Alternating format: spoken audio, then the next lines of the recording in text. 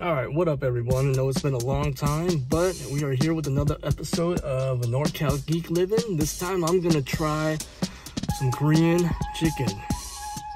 Believe it or not, I've never had it before, so it's about time. This is the place I'm gonna check out. It's called Tto Bong Ee. Let's get to it. Now, I don't know that much about Korean food, so I have no idea what's authentic or not. Please forgive me if I am mispronouncing anything.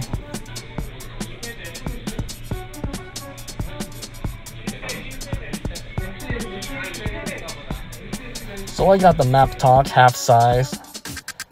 My dad's mom is from Sichuan, so spicy is just a way of life. This says spicy, so I'm gonna put it to the test.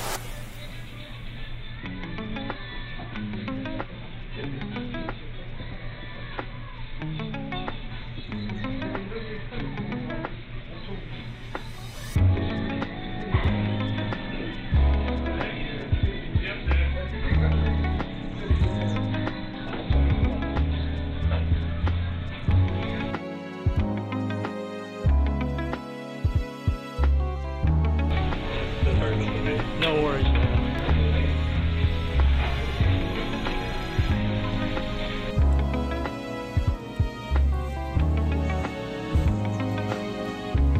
Alright, let's take a look at what I got here. So I got around 10 pieces of chicken, extra plate over here with some napkins, bottled water I did buy, and there's a bucket for the bones. And here's a closer look at the chicken. Just look at it. My goodness. Nicely glazed, not too much sauce. You're still gonna get your fingers sticky, and you're still gonna go through some napkins though. I like that the chicken wasn't drenched in sauce, so it wasn't soggy. It was still crispy.